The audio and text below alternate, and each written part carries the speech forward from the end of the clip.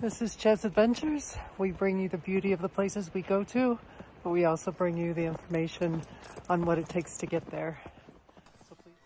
As you can see, the wave is a pretty spectacular sandstone formation. The wave is one of those sought-after permits that really not a lot of people get. So the process is important on what you have to do to get it, and I'm going to take you through that. It is located in the southeastern part of the United States.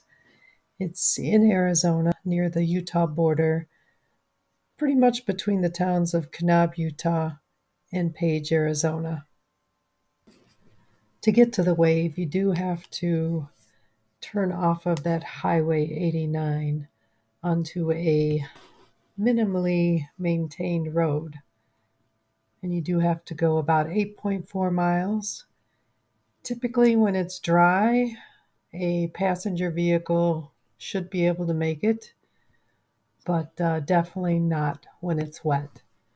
So to be safe, you may want to have a four-wheel drive vehicle just to make sure you can get back there. The trail itself is a 6.4 mile strenuous round trip hike, and the trail is not marked. You do have a sign initially when you're first going onto the trail, but after that, you do need to have some map capabilities or some GPS functions with you so that you get to the right spot and don't get lost. So let's talk about getting that permit for the wave. There are two basic types of permits. One's an advanced permit and the other is a daily. I'm going to cover both of those in this video, but in general, I just want to talk a little bit about the permits overall. They are hard to get. Bottom line, very hard to get. The odds of getting them is less than 10%, and that's pretty much in the winter months when less people are wanting to go. You can expect it to be even harder in the preferred months. There's only 48 people or 12 groups that are allowed to go in on the advanced lottery. And when the daily lottery occurs, there's an additional 16 people or 4 groups. So you're looking at 64 people maximum in any given day, or 16 groups. So very limited, very hard to get. And the cost when you do apply for a permit, it's $9 for the permit application. And once you are successful, then you would be charged an additional $7 per person for those that are in your group. You will be using Recreation.gov, and the maximum size for a group is 6. Let's dig into that advance permit. You do have to apply 4 months in advance. So if you're applying for a permit in May, the application process opens on January 1st and it closes on January 31st. So you have the entire month of January to get your permit in. The advance permit, you're only allowed 1 application per person, and that means each member in your group can apply as long as they're not listed as an alternate permit holder. You are allowed to choose up to 3 dates. Put those dates in the order of your preference, and then you do get your results a day after the end of the month you applied. You have to accept by the 15th of the month, and you do receive your permit through the mail 4 to 6 weeks later.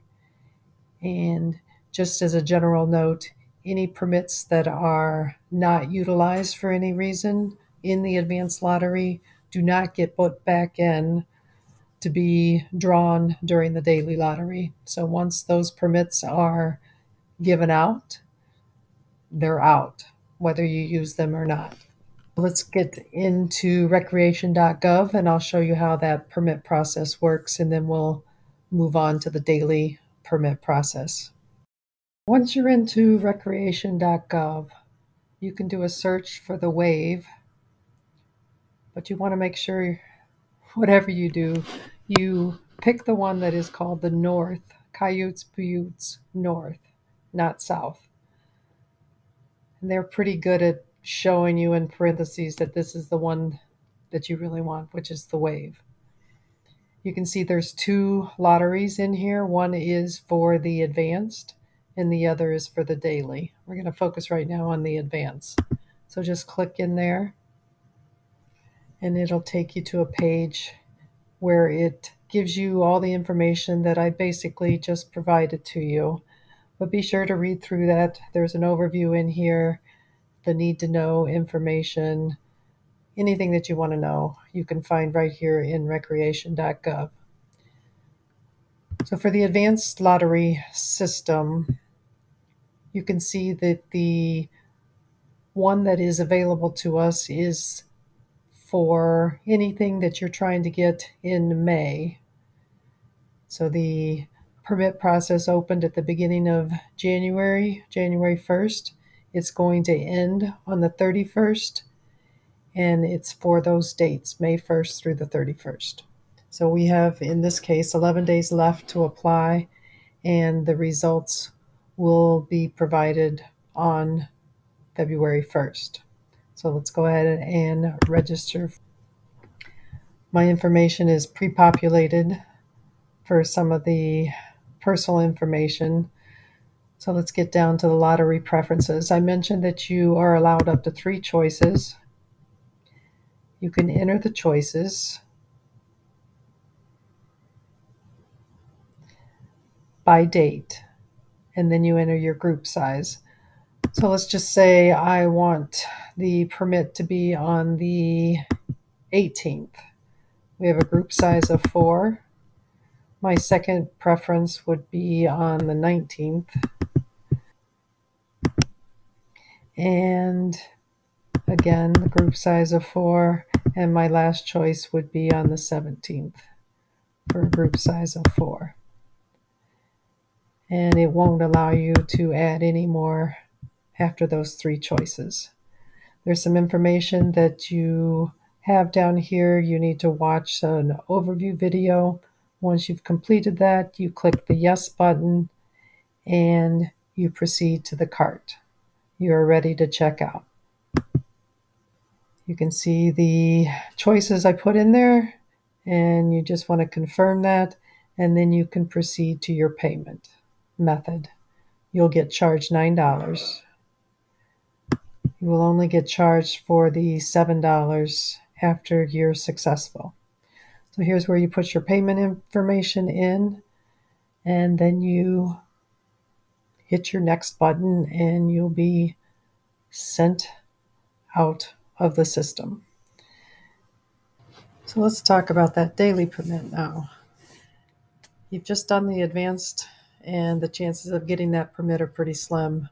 So now you're down to the daily permit. It is a requirement to apply 2 days in advance. So your day 1 is all about getting that application in. You have from 6 in the morning till 6 p.m. at night. You will get results by 7:15, and then by the next morning at 8 a.m. you have to have accepted it if you were one of the lucky ones. And that is Utah time, or it would be 7 a.m.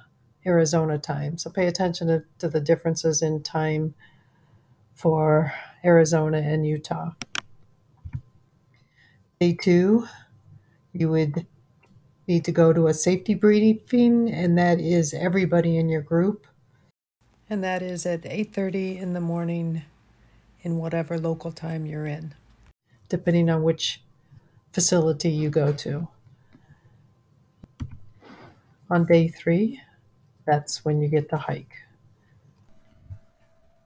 There's a couple of hurdles you have to get through to really get this permit. I haven't mentioned them yet, so let's get into it. You do have to utilize a cell phone, basically, something that has a GPS functionality in it, because you have to be in a geo-fenced area when you do apply for this permit. That means any place within this bubble then you can apply. If you're outside the bubble, the system is not going to let you apply for that permit. So you have to be in some of the towns like either Kanab, Page, Bigwater, Fredonia, Glendale, or Jacob Lake in order to be able to apply for this permit. So that's the hurdles you have to get through to get your daily permit in. If you can do all that, then you're well on your way, and hopefully you'll be able to get it. Spoiler alert, we were one of the lucky ones to get a permit. We are doing a 20-day Utah trip here at the end of March till mid-April.